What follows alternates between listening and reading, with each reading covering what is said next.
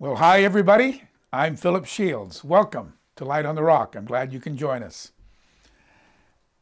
At first, I want to remind you that some of you may not be aware of it if you're new to this site, that I use the Hebrew name for Jesus. I use the name that his mama would have called him, which is Yeshua, the Hebrew name for Jesus. Many of you know that already, but just in case, so if I say Jesus or if I say Yeshua, I have nothing wrong. I have nothing against saying Jesus. I'm not like that. But I like the name that a person's called by their mom. And that was a name that the angels gave her to call him. And today's going to be part 2, the final part for God's perfection in us, God's way. And if you haven't heard part 1, please hear that, watch that first.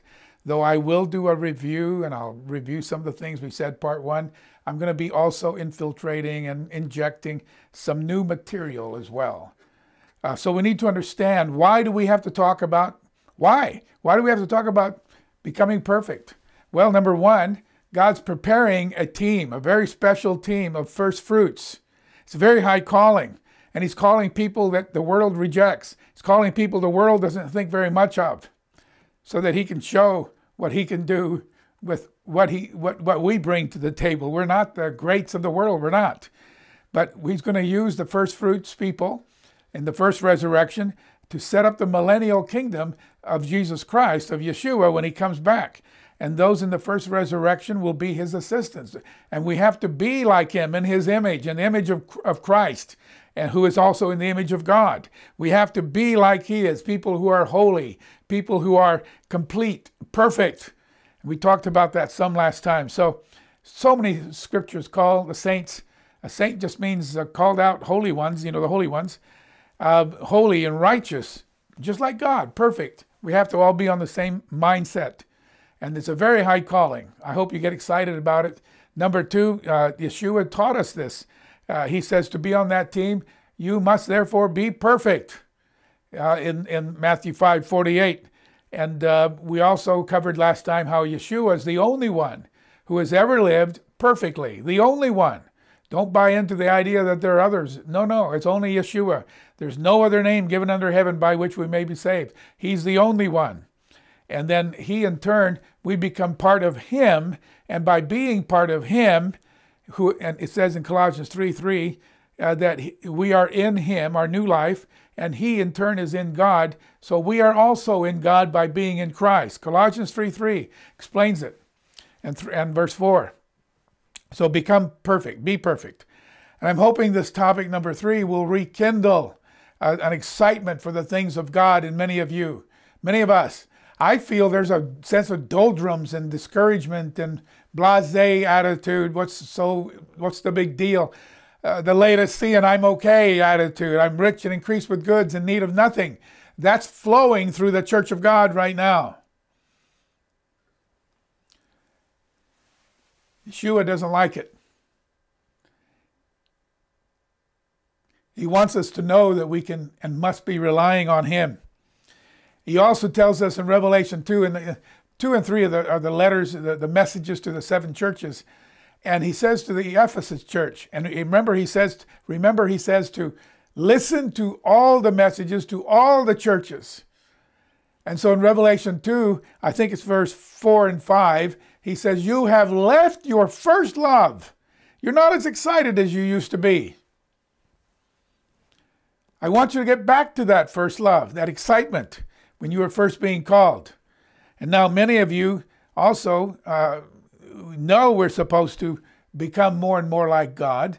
And part of this excitement that I'm hoping can be built again is that too many times I do, and I'm sure you do, feel like a total failure. You look at the way things are happening around you, or your relationships with certain ones, or things you've been thinking about that weren't right, actions you've done that aren't right, and yet you're a child of God, having the Holy Spirit, and yet you know we don't measure up to perfection yet. At least I can admit that. I'm sure you can too. In fact, I think a lot of people get discouraged because we know we're not exhibiting the love of God the way we should. And so therefore we're missing out on the joy of salvation. At the end of David's prayer in Psalm 51, he says, I want that joy of your salvation back. And so let's do a quick overview. First of all, what does perfect mean? You shall be perfect. In our English language, it means flawless, nothing marring it.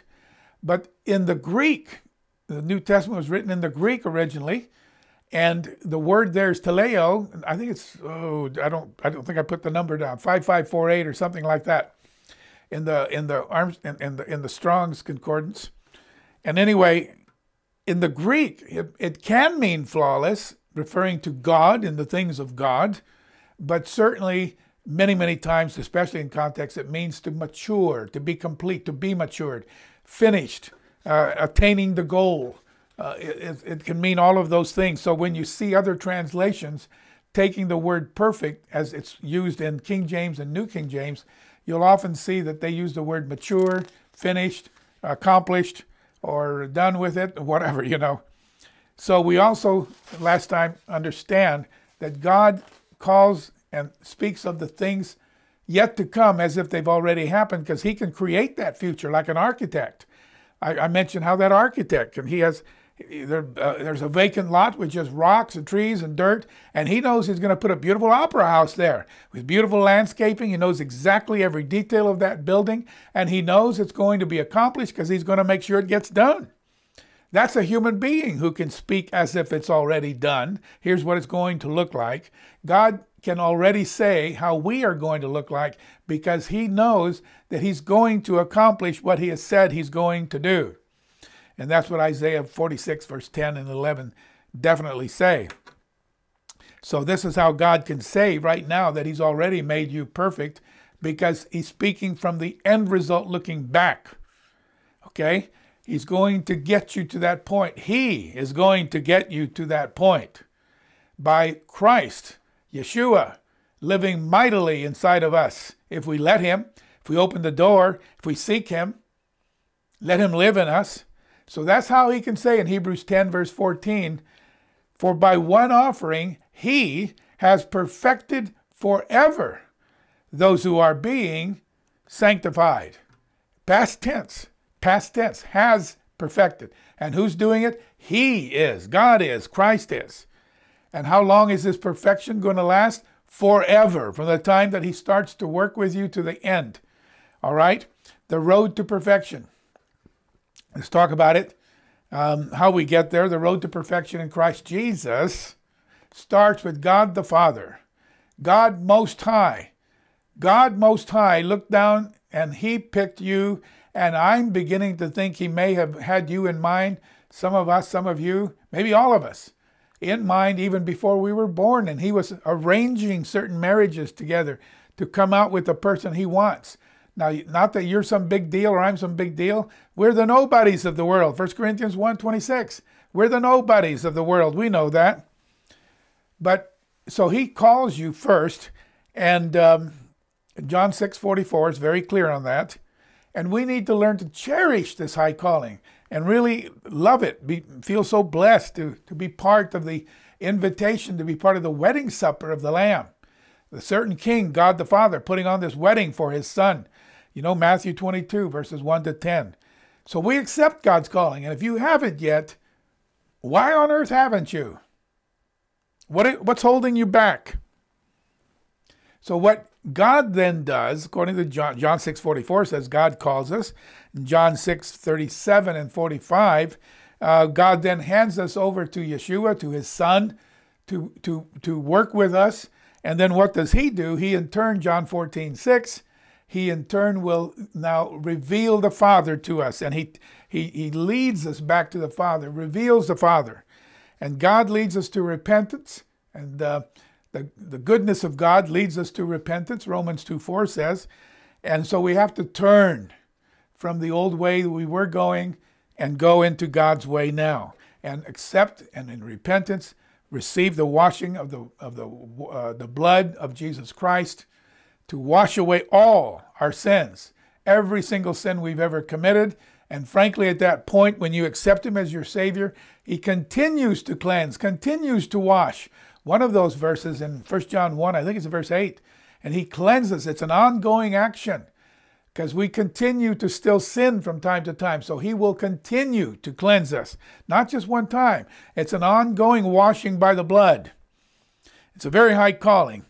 And if we accept Yeshua as our Savior, there are many verses that say we actually pass from death into life. And John 3:35, 36, and he takes the wrath of God on our sins, on us because of our sins. But if we don't accept him, if we dilly-dally around with that, then the wrath of God still applies to us. John 3:36. We covered some of those last time. So we're called to repent, be baptized, receive the Holy Spirit. That's what Peter said on the day of Pentecost. Now, you do have to receive the Holy Spirit. And that's God's presence in us. There's no way that we can ever expect to attain perfection without it. In fact, Paul says to the Galatians, in Galatians 3:3, Paul says to the Galatians, "O foolish Galatians," he says, "are you so foolish? Having begun in the Spirit, are you now going to be made perfect by the flesh?" The NIV says, "Are you going to attain the goal by," again, perfect can mean attain the goal, mature, finish. Are you going to be finished, attain the goal by your human effort? So anyway, God now gives us the Holy Spirit. Christ comes live in our hearts. Ephesians 3:17, yes, that's what it says. He now lives in our hearts by his Spirit, and he intends to live in you the way he lived the way he lived the first time, when he was walking the earth obediently, respectfully, seeking God's will. We have to change by letting Christ be in us, work in us mightily. That takes constantly seeking after him. That requires that, okay? And we'll read first. And also, you know, God should be seeing much more of Yeshua's obedience, Yeshua's attitudes in our lives day by day as we grow closer to his coming. God even says in 1 John 2, verses 3-6, that you can claim to know him, but if you don't keep his commandments, you're a liar. You're a liar. So we'll talk more about that as we go along. Now, if we continue to sin willfully, according to the old nature, according to breaking God's commandments, and we don't go God's way of life, we will die. Now, Romans 8:11 talks about how God will give us life through that Holy Spirit. And then verse 12, "Therefore, brothers, we have an obligation." I'm reading from the NIV here. "We have an obligation, but it's not to the sinful nature to live according to it," the flesh. You cannot continue to be the way you were. You need to understand, I'm preaching that, but I'm also preaching the incredible grace of God as well in this process of being perfected. Verse 13, "For if you live according to the sinful nature, you will die." Is that clear? So I am not teaching that as God takes and washes us away and brings us into Christ, that we can continue living the way we did. We cannot. We cannot. In fact, I think it's in Matthew 7, verses 21-23, where he says, it's not those who say, "Lord, Lord," who are going to be there. He says, in fact, many will come and say, "Lord, didn't we in your name cast out demons and do wonderful miracles?" And then he'll say, "Get away from me. I never knew you, you workers of iniquity, you workers of lawlessness. Never knew you." All right? So this is a very serious calling, a very high calling. We have to obey God. If you walk according to the sinful nature, Romans 8:13, you will die. We have to put to death the misdeeds of the body. If you do that, verse 13, you will live, because those who are led by the Spirit of God are the sons or children of God. Titus 1:16 says, in fact, that we can claim to know him and yet be denying him by the way we live, by our works.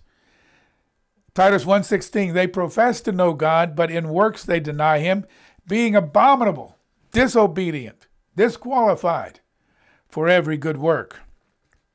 Frankly, our hard work, the good works are things we do to help people, the good things and all that, sure. But the focus of our work, I really think, is shown by Yeshua himself in John 14, verses 4 and 5. "Abide in me, stick like glued to me, like glue.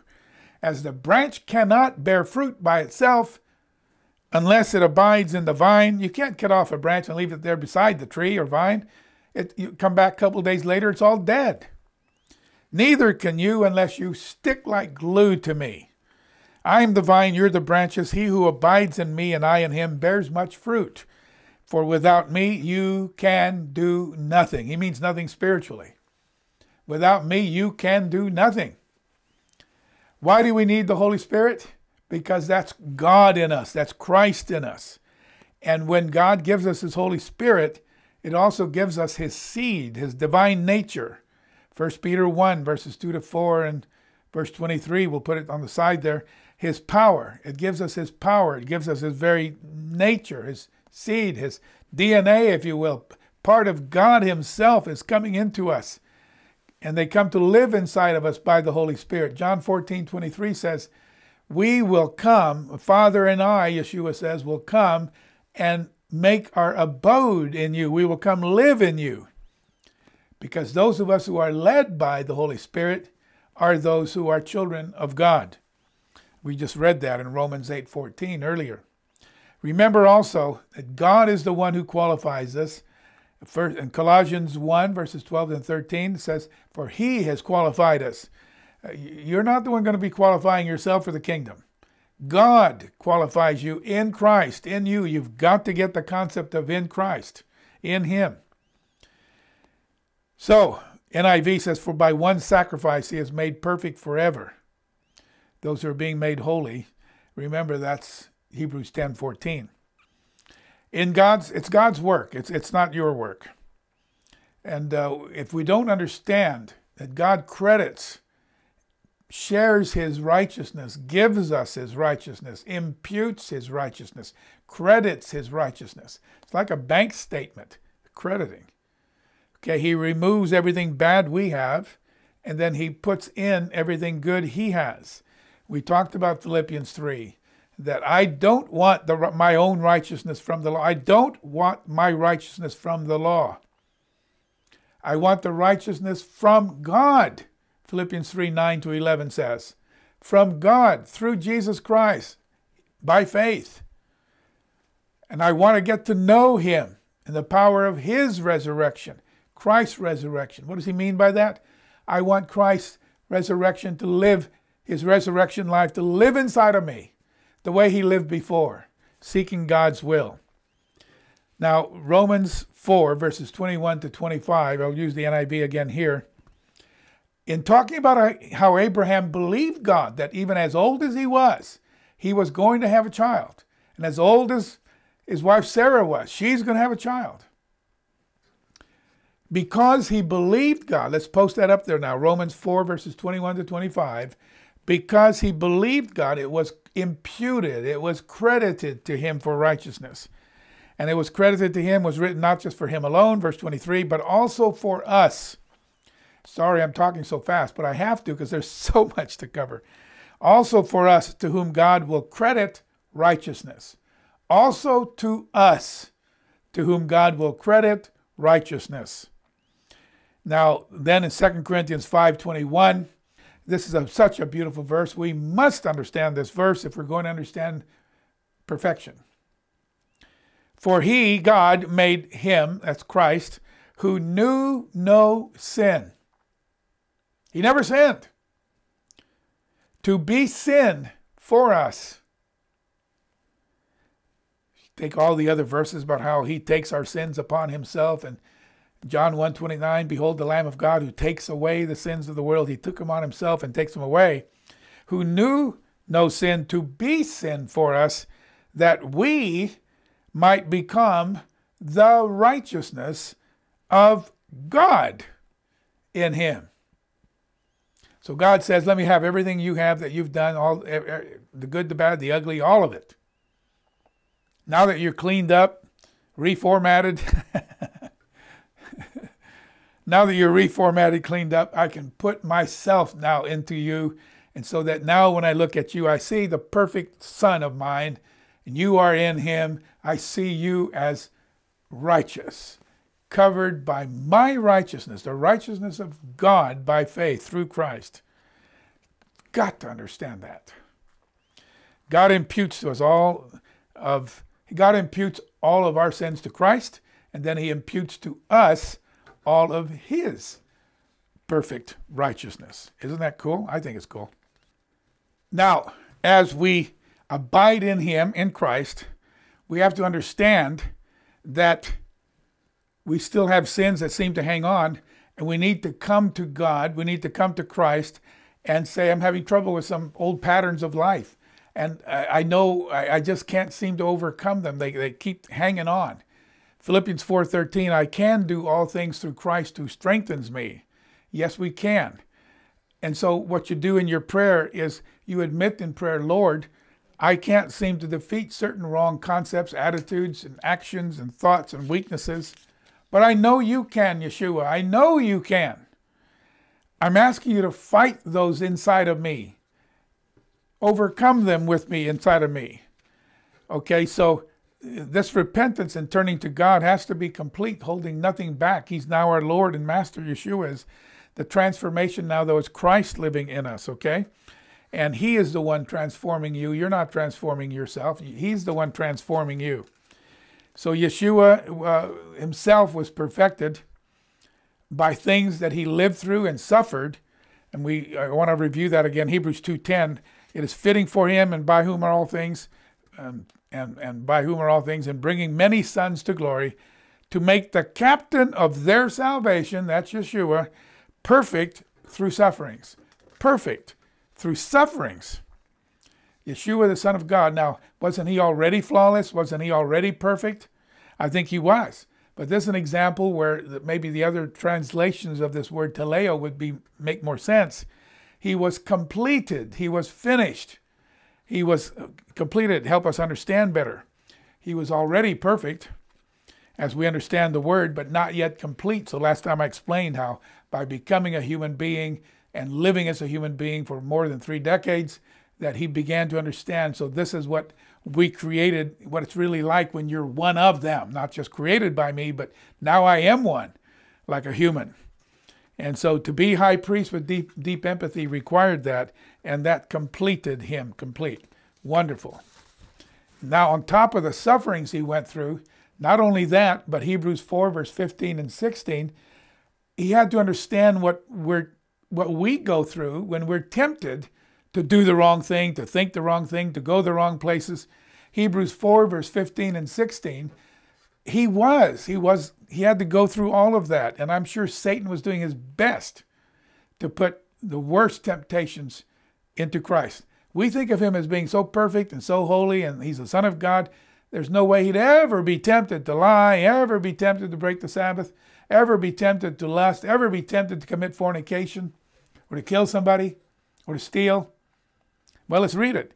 Hebrews 4, verse 15 and 16. We don't have a high priest who cannot sympathize with our weaknesses, but was in all points tempted as we are, yet without sin. Let's therefore come boldly to the throne of grace, because he understands. He was tempted in all points like we are. Like to admit it or not, or think of him that way or not, the temptation, understand, the temptation is not the sin. Yeshua was tempted to hate. He was tempted to lust. He was tempted to break the Sabbath. He was tempted to commit fornication, to lie, to steal. In all points, to get discouraged, to give up. To give up. He says at one point, I'm so anxious and troubled by what's about to happen, even unto death, he says. I think just as he got into the Garden of Gethsemane is when he said something like that. He was tempted. He overcame the temptations, resisted them, and beat them. And beat them. So he understands how hard it is sometimes to always fight and win over sin. He never gave in.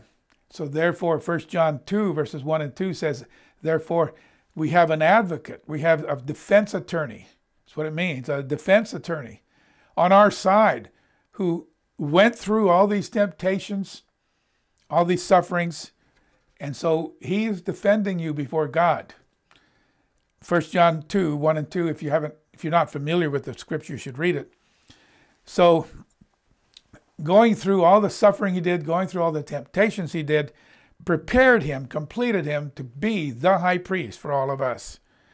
Now, remember what I said, how that word teleo can mean different things. Remember on the cross, Yeshua, when it says, when Jesus had received the sour wine, John 19:30, John 19:30, he said, finished.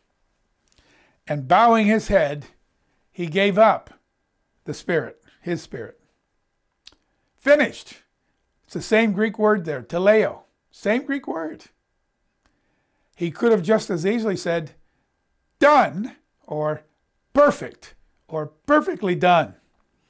Because that, again, by that point, he was done, he was finished, and it was done perfectly.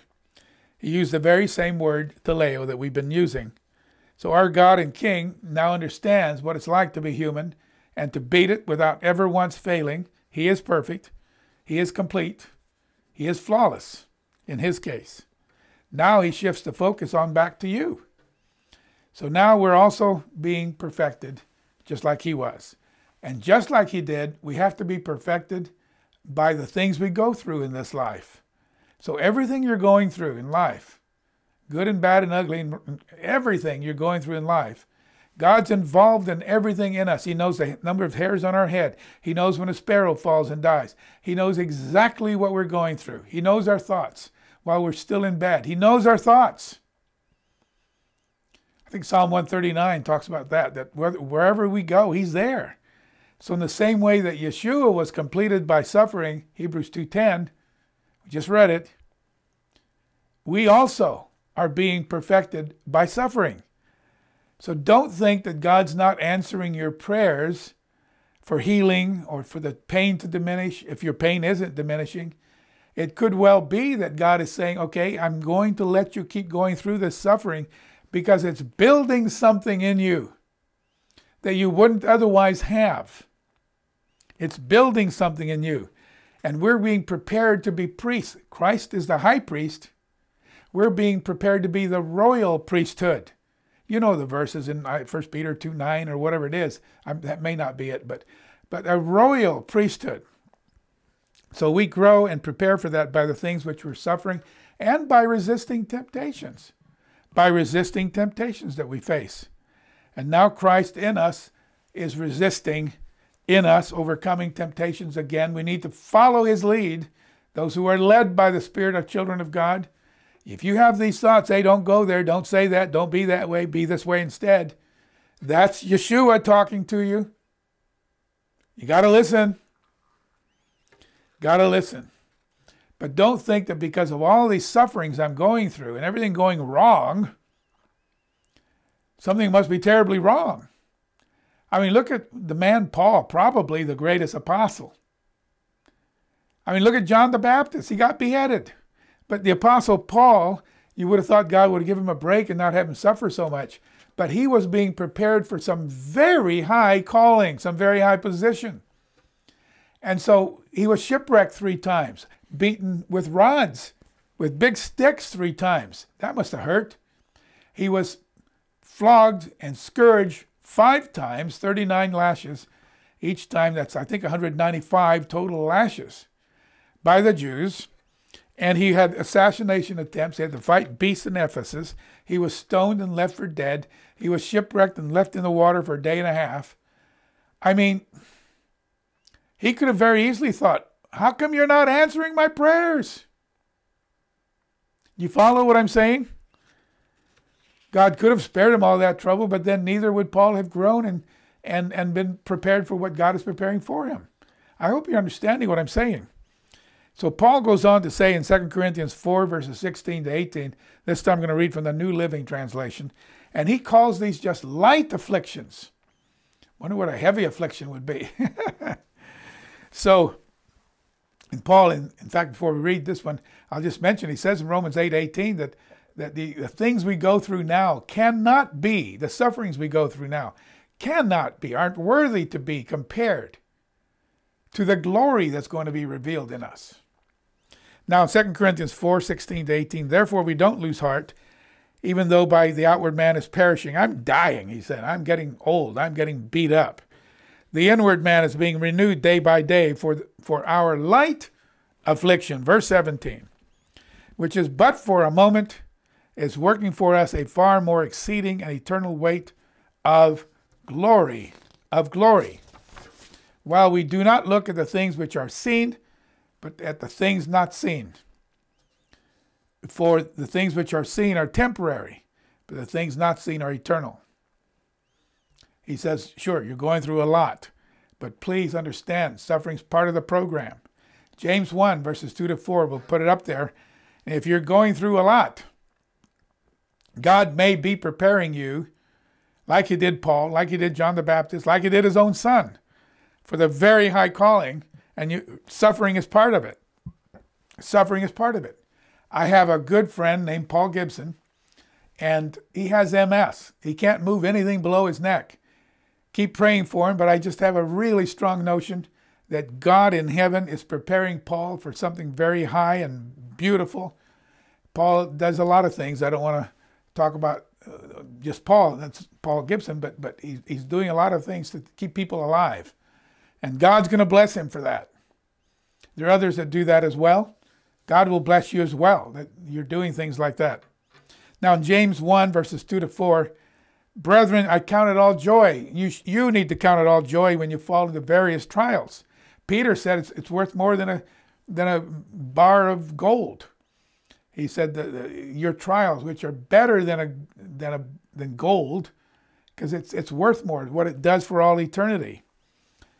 And so that's what Peter says in his epistles. My brethren, count it joy, various trials, that the testing of your faith is producing patience. But let. Don't keep anguishing over your trials. Present them to God, and then let the peace of God come upon you. Present them to God with thanksgiving. Philippians 3, verse 6 and 7. And if God takes them away, fine. If he doesn't take them away, fine. Know that he's using everything that's happening to you. None of it is going to waste. Let patience have its perfect, there's that word again, work, that you may be perfect and complete, lacking nothing. Yeshua said that we're supposed to carry our cross daily. Luke 9:23. The life of a saint, the life of the called out ones, it's supposed to be, yes, it's supposed to be abundantly good, and it's supposed to be wonderful in a lot of ways, but also it's supposed to also have a lot of trials, because that's what's perfecting us. It's part of the program of perfection. Please get that. Now we're going to go to 2 Corinthians 12. Paul had approached God with something that was really bugging him. He called it the thorn in the flesh. He prayed and prayed, never left him, whatever it was, some physical ailment or pain or disease or someone attacking him all the time. I don't know what the thorn in the flesh was. He doesn't tell us. But let's read what he says about that. And Paul was not going to have this taken away. 2 Corinthians 12, verses 8-10. Concerning this thing, I pleaded with the Lord 3 times that it might depart from me. I actually have a whole sermon on this verse, that when I'm weak, then I'm strong. He is strong. And he said to me, my grace, God said to me, Paul says, I went 3 times to God. Please, can you take this away? And 3 times God finally, after the 3rd time, comes back and says, my grace, my favor is sufficient for you, for my strength. I'm trying to put my strength into you, Paul. I'm trying to put my character into you. I'm trying to put my righteousness and my perfection into you. For my strength is made perfect in weakness. Because in weakness we come before God and we activate all of that goodness from God, lives and moves.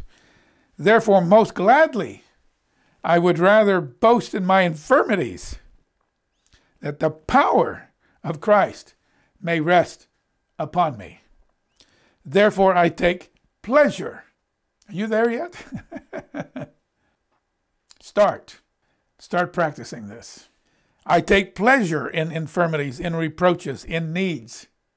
We need some money to buy this, to pay for that, to pay for this bill.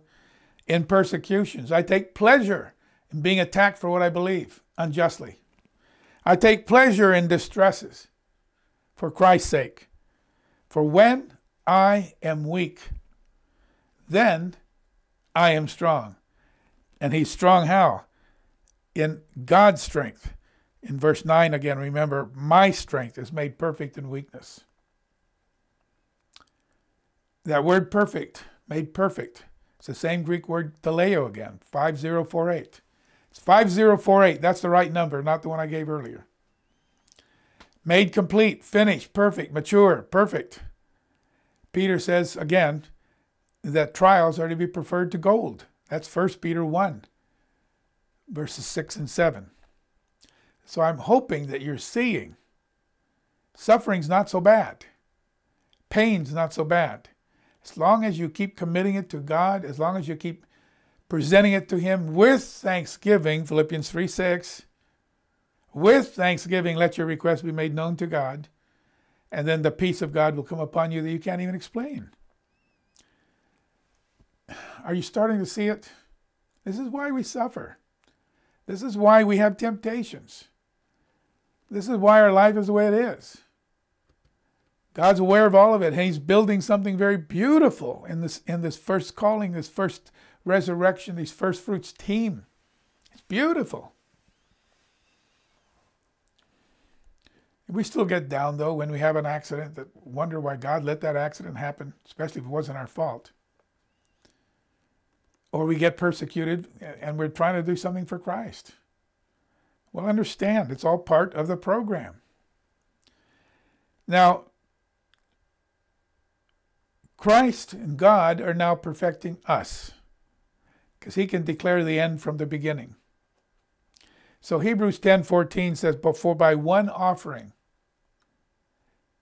Christ, one offering, He's not going to keep dying for you. He did it one time. That one time is going to cover you forever and ever. You need to get that. Hebrews 10:14, "For by one offering, He has," past tense, perfected, past tense, forever, those who are being sanctified. Forever. So who perfects us? He has perfected us forever. So God's very good at completing what He starts. And what He works on will come out every time perfect, including you. Perfect. Every time. Scripture tells us we are His workmanship. And He's really good at looking at His workmanship and saying it's very good, like He did on the sixth day. Now, why do we struggle with Hebrews 10:14 that we have been perfected? It's because we look at ourselves and say, oh no, I haven't been. I still sin. I still am tempted by things I shouldn't be tempted by. The temptation's not the sin. There's a devil out there putting temptations in front of you. Sometimes you put temptations in front of yourself by yourself. But the temptation's not the sin. Giving in to it, being too long with it, that becomes the sin. It doesn't change the fact that your failures and your falling shorts doesn't change the fact that God already sees you as having been perfected. Are you getting that? I hope so. So, why do we fail so much? Why do we fail so much in terms of doing the things of God? And I want to be sure we really get this. If I asked you to describe your heart, how would you describe it? Many of you would say, well, Jeremiah 17:9 says, the heart of man is deceitful above all things and desperately wicked. Who can know it? So that's the way my heart is, you might say to me. And I might say, which heart are you describing? Because Scripture is now clear, we have two hearts. The one that's desperately wicked that we were born with, Remember that when Adam and Eve left the garden, they took with them all humanity with them in their seed, in their body. And God now is calling back individuals back to the garden, if you will. But we've all been cut off from God until God called us back, until God then offered his grace over us. But this evil heart in us is the heart of human nature, carnal nature. Romans 8, verse 5 and verses 5 to 8 says it cannot please God, says it can't obey him. It can't do God's law. It just can't. But then God gives us a new heart when we repent, when we come to Yeshua. David, in his prayer of repentance, says, Father, he says, God, create in me, O God, O Lord, O God, create in me a clean heart. It's God's creation. The new creation is not something you create. There's only one creator. There's only one Savior. Create in me a clean heart, O God. Renew a right spirit within me. So this heart's the heart that God gave David. But now Galatians 5 and Romans 7 tells us that there are these two natures that fight each other all the time. These two natures. We don't do what we want to do. When we listen to the old nature, we sometimes give in to it. And this is why we still sin. Because we have two natures. And the one that we feed, the one we listen to, the one that we spend time with, is the one that comes out on top. So Galatians 5, verse 16 and 17 says, So I say, live by the Spirit. Go by that new nature. And you will not gratify the desires of the sinful nature, of the flesh, the carnal nature, the old man. Different terminology, meaning the old way, the way we were. Verse 17, for the sinful nature desires what's contrary to the Spirit, and the Spirit what is contrary to the sinful nature. They are in conflict. They war against each other. They're in conflict with each other, so you don't do the things that you want. We have to have faith in this heart from God, this righteousness from God, even though we don't see the perfection of God all the time in our life yet. Remember, faith, what is faith? It's the evidence of things not seen yet, not seen. And so sure, you can look at yourself and say, I just don't see that perfection of God in me yet. In spite of my troubles, in spite of my temptations that I've overcome, whatever. Remember, faith is the evidence of things not seen yet. So we don't see it yet, but we will someday. And the one who's going to perfect us is not you, but Christ in us. Now, Colossians 1, 28, 29 says exactly that. We have to get this into our heads. Him, Christ, we preach, warning every man, teaching every man in all wisdom, that we may present everyone perfect. There's that word again. How does that happen?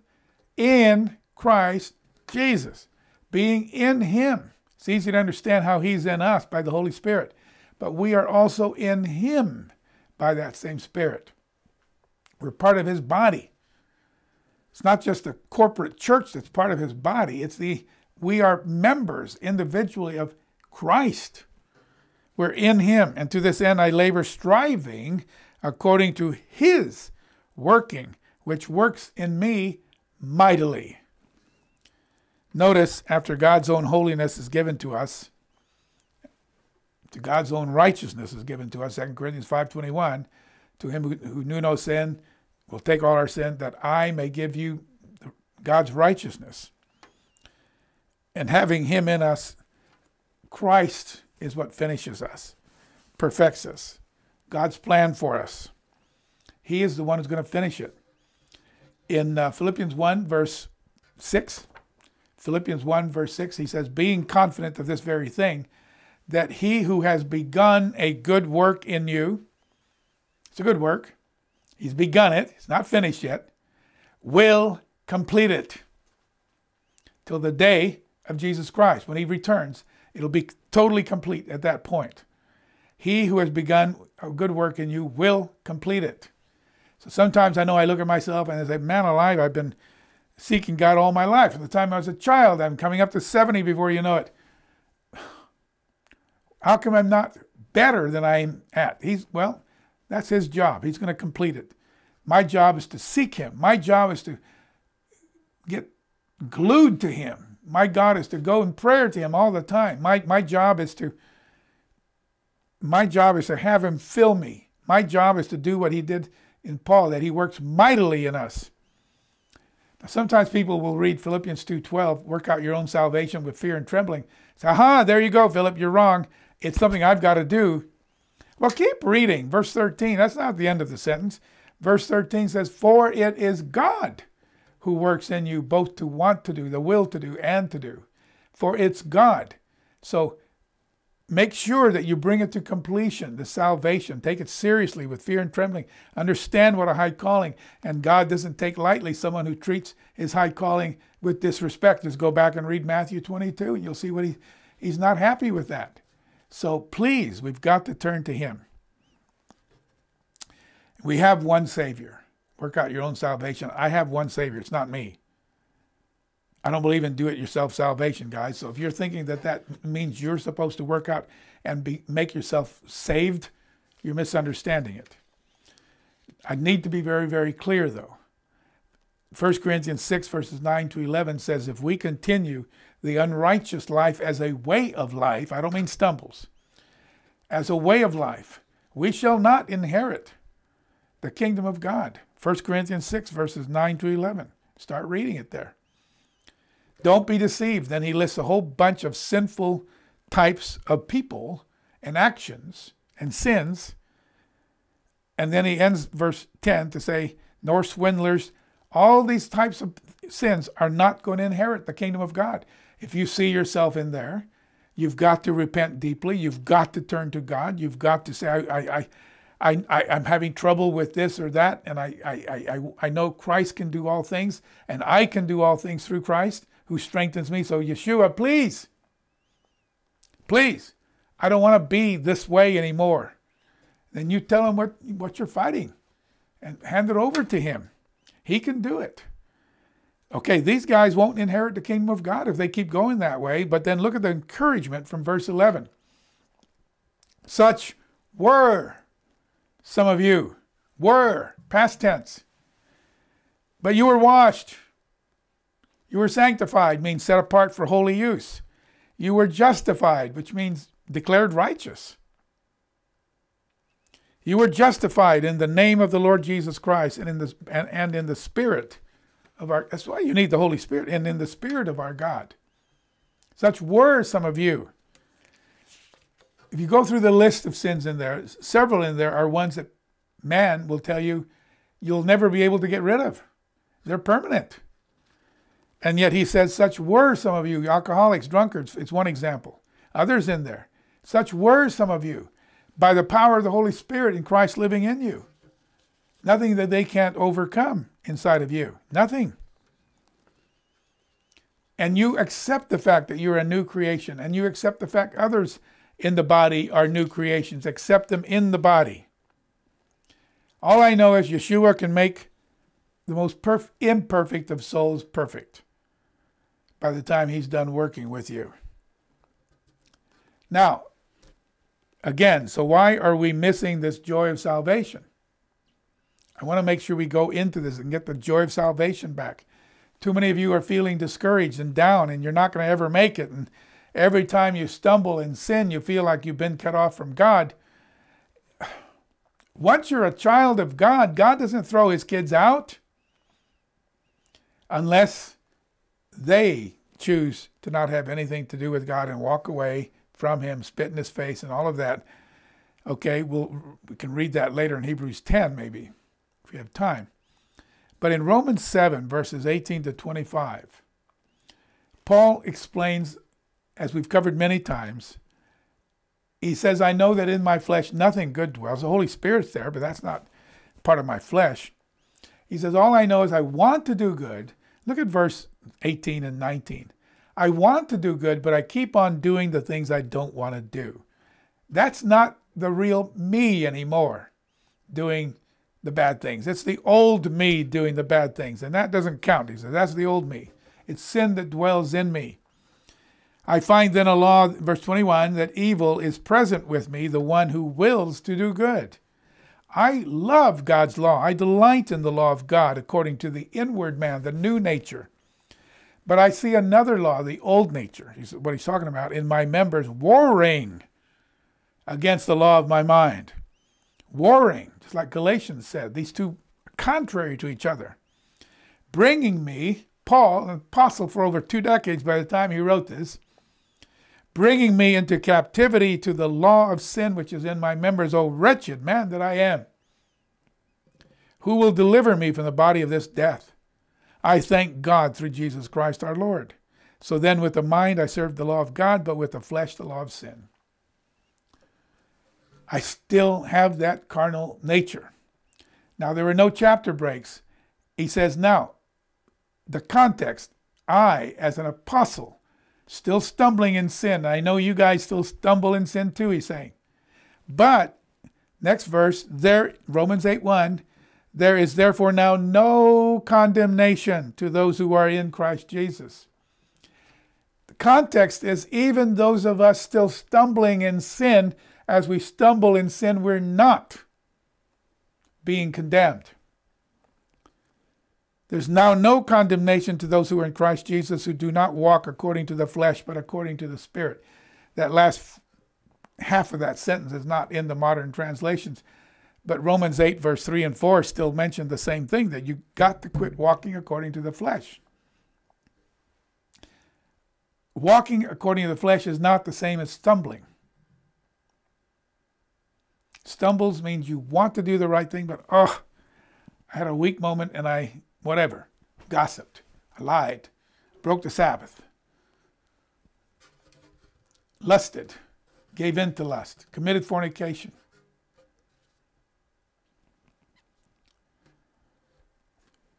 If you're in Christ, that's a stumble.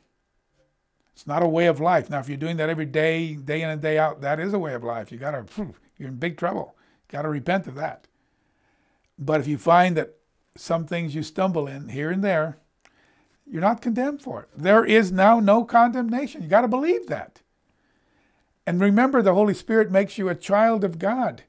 Those who are led by the Holy Spirit are children of God. Those who have the Holy Spirit have his nature, his divine nature, his seed. Peter said, we read that earlier. You're now a child of God. People don't, some people do, God doesn't take his children and throw them out because they stumbled. There's a verse, by the way, it's coming to me now in Jude 24. It says, now to him who is able to keep you from stumbling, Jude 24. So we need to even come to God and say, I'm stumbling too often in this or that. So even we who stumble, still in sin, like Paul, but who have the Holy Spirit and no longer condemned, you are God's child. You are God's child. God doesn't kick you out of the family because you stumbled. You know this. You know this, I think. But many of you still act like every time you sin, you're condemned, you're written off, you're thrown out of the family, and you're separated from God. No, no, no. You're not separated from God. Not in the new covenant. We're going to read later on, Romans 8, nothing can separate us from the love of God. Nothing. Once you're in Christ. In the old covenant, yeah, your sins will separate you from God. So you feel separated from his grace or thrown out of his family, but that's terrible misunderstanding. In the new covenant, we remain his child under grace. And we come to him in a heartfelt repentance that I stumbled horribly. Horribly. I need your forgiveness. I need your strength so I don't keep doing it. When we accepted Jesus Christ's death for our sins, it was for all of our sins. He died once. He's not going to keep dying for every time we sin. When he died once and all our sins are forgiven in that one offering, remember Hebrews 10:14, by one offering, he has perfected forever. And yet we still stumble. He has perfected forever. Are you getting it? And I hope you heard me earlier too. I'm not teaching once saved, always saved. I'm not teaching that once you accept the name of Jesus Christ, you can do whatever you want and be in the kingdom. I've just read you a few verses that says, no, you can't. If you live according to the flesh, you will die. And 1 Corinthians 6, we know the unrighteous shall not inherit the kingdom of God. Such were some of you, but you were washed. We just read all that. So don't fear that I'm teaching that you can do whatever you want. I'm not. I'm teaching that when you become a child of God with God's Holy Spirit and you sin, you don't step away from grace. In fact, you need more grace more than ever. Grace upon grace, wave upon wave. In one of the chapters in Romans, it talks about that this grace is, we need to talk about grace. Let me focus on it. But when we sin after we become a child of God, we still have to confess and repent of that sin. But we're no longer under the eternal death penalty. We're going to be in the first resurrection, and those in the first resurrection do not have to fear the second death. Revelation 20 around verse 4 or 5 says, or 6, Revelation 20. But that's what happens when you don't have them in your notes. I don't have the whole Bible memorized. I'm trying. But upon confession and repentance, no more condemnation. Separation from sins. Our sins prior to accepting Christ did separate us from God, like Isaiah 59:2 says. That's the old covenant. That's before we accepted Christ. But Christ took that separation for us. My God, why have you forsaken me? Remember?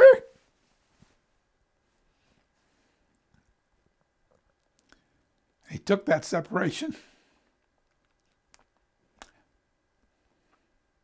from us once we accept him for forever and ever. We're not going to be separated from Father. I want to give a sermon that goes in depth about when a believer sins. We'll cover this again, but in much more detail. Now, as a child of God, we stumble in sin. We have to confess, repent. We're never condemned again. We never fall out of grace again. We don't have to be separated ever again. It's different now. He has perfected forever those who are being sanctified. Forever. You're always God's child. There are sins I've committed, sins you've committed, that we look at ourselves and we think, how can I even be in the kingdom? That's God's grace. For by grace you have been saved, not of works, that you start boasting. By grace. Now, you will always be God's child unless you spit in his face and walk away from him. On your own, go back and read Hebrews 10, verses 26 to 31. Nothing can separate you now. Let's read that. Romans 8, 38, 39. Romans 8, 38 and 39. In the Old Covenant, the Old Testament, when you sin, that separates you from God. Romans 8, 38, 39. Now you're a child of God. Now you have his Holy Spirit. You have his divine nature. You have Christ inside of you. I'm persuaded neither death nor life, nor angels, nor principalities or powers, or things present or things to come, nor height nor depth, nor any other created thing shall be able to separate us from the love of God. Nothing, which is in Christ Jesus our Lord. So cheer up, beloved child of God. Even when you mess up, he still loves you, probably even more so. Just like you do your child who makes mistakes. You see them as a baby smearing food all over their mouth, and you see them pooping their pants and not running soon enough to the bathroom, and you try to bring that up. You don't get rid of them. You love them. Okay, so understand what I'm saying here now, please. Besides all that, remember, we have the Holy Spirit which seals us, which guarantees it, which locks it down. Ephesians 1, 13, 14. In him you also trusted, after you heard the word of truth, the gospel of your salvation, the good news of your salvation, in whom also, having believed, you were sealed with the Holy Spirit of promise, the guarantee, the down payment, the earnest, the guarantee of our inheritance until the redemption of the purchased possession. The guarantee. You have the Holy Spirit, which guarantees you're there. Paul, again, who admitted in Romans 7 that he still kept sinning, now says there's no condemnation. We're not separated. We're not condemned. Please get that. When we accept Christ, that death penalty for our sins is permanent, forever, removed. He's not going to die more than once. He died once. That once covers all sin for all time. 1 John 1, 8 and 9 says he continues to cleanse. He cleanses. It's an ongoing action. He cleansed, the first time we went to him, but he continues to cleanse as we sin. He continues to cleanse as we sin. Okay?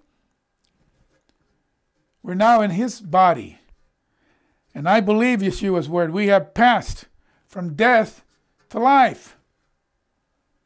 No more condemnation or judgment. Look at John 5:24. This is Yeshua himself talking. Verily I say unto you, he that hears my word and believes on him who sent me has everlasting life. If you believe on him and believes on him who sent you, and God the Father, has everlasting life and shall not come into condemnation. Can you believe that? Or do you keep refusing it? Believe it. It's beautiful. Has eternal life, shall not come to condemnation, has passed from death to life. I love it. I hope you love it. So when is this perfection finally consummated? Finally complete. We've had hints already until the day of Jesus Christ. Paul does say in Philippians 3 verse 13, 14, not that I've already attained that perfection, but I press on. So Paul was looking at the way he was right now, but God's looking at the way he sees the end from the beginning. So God can say, yes, you've been perfected, has perfected, because I'm going to do it. I always keep my word. But ultimately, we're told that the final perfection in the final sense is at the resurrection, when all the saints together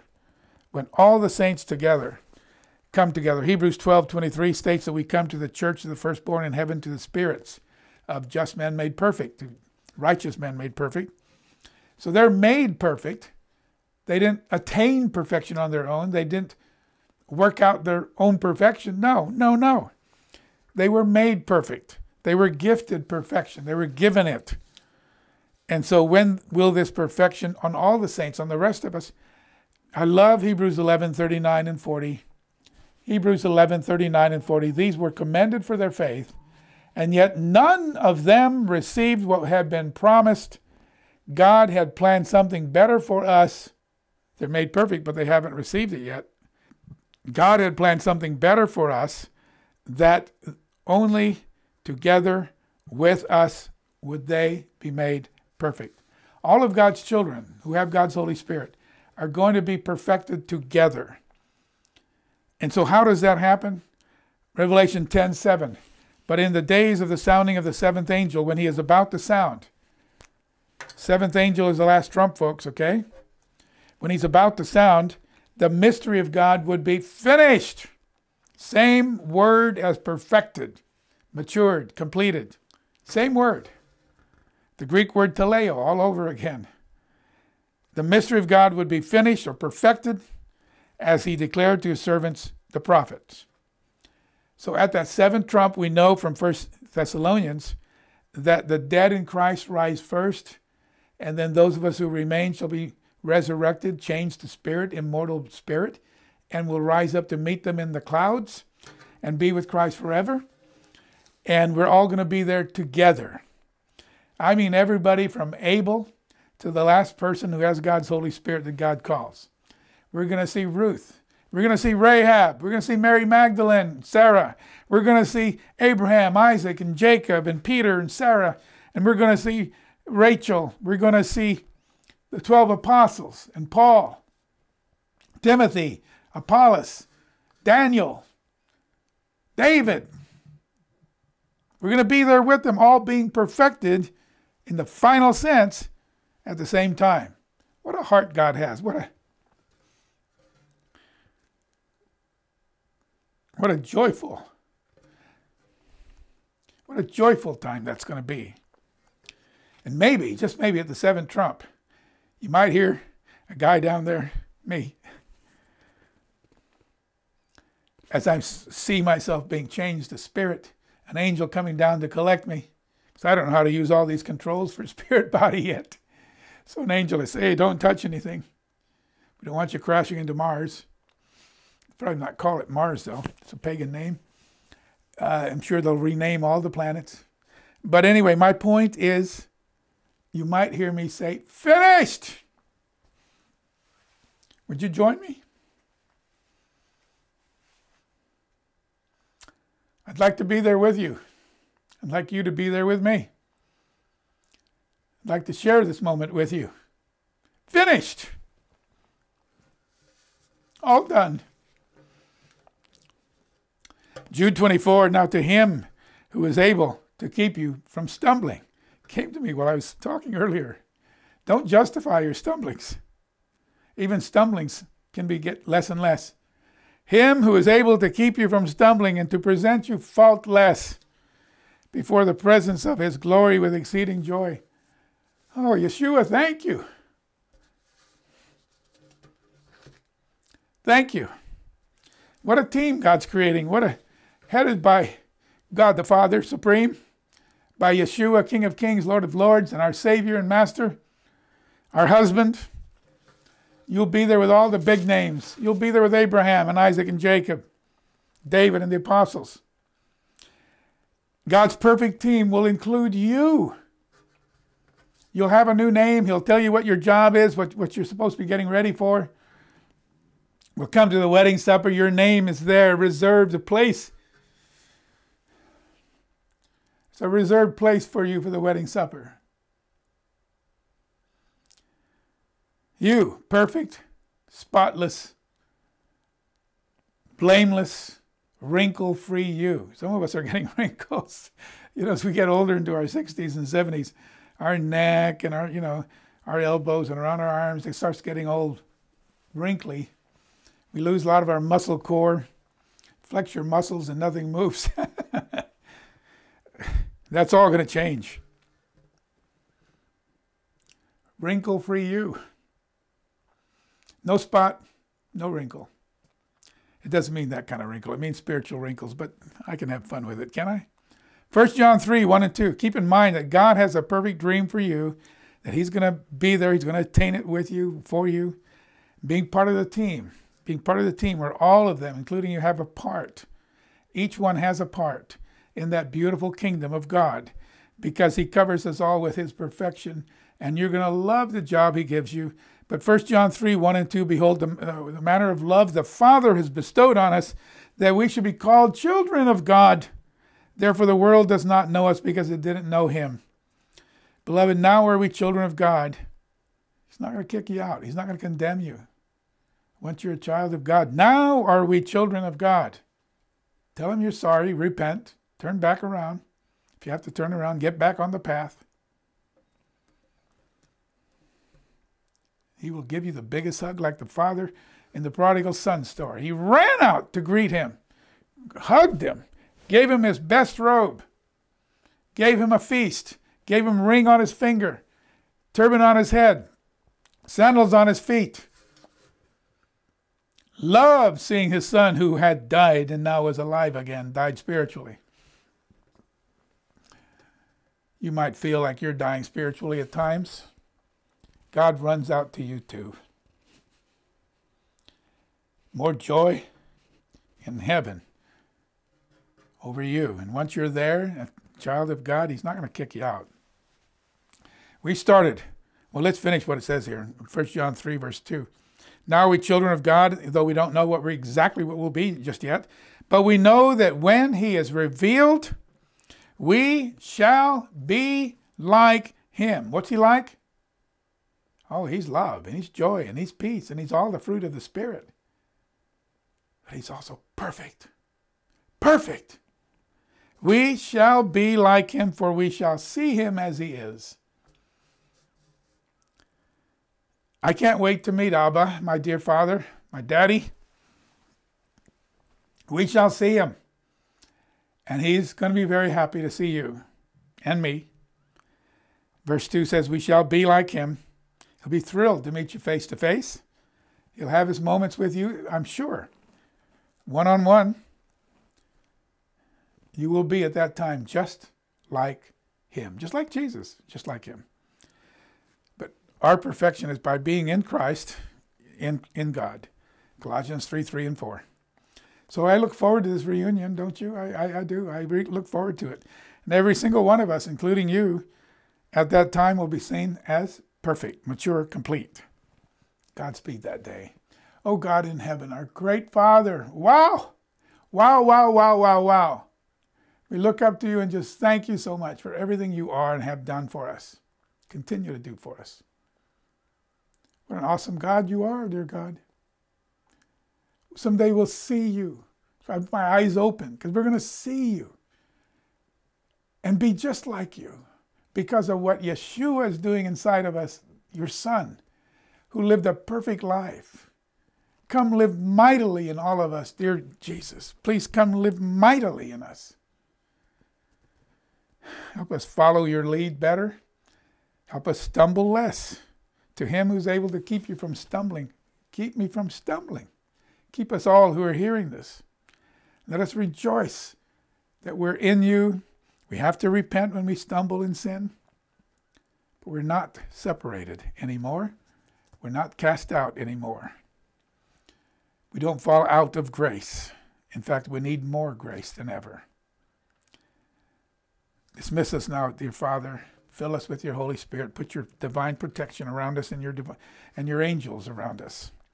We thank you and we praise you. In Yeshua's mighty name, Prince of Peace, the King of Kings, Lion of Judah, in your name. Amen. Visit the Light on the Rock website, where you can view additional videos, over 270 sermons, and 300 blogs as a scriptural study resource for those who desire to know God the Father and His Son and His incredible plan for all mankind.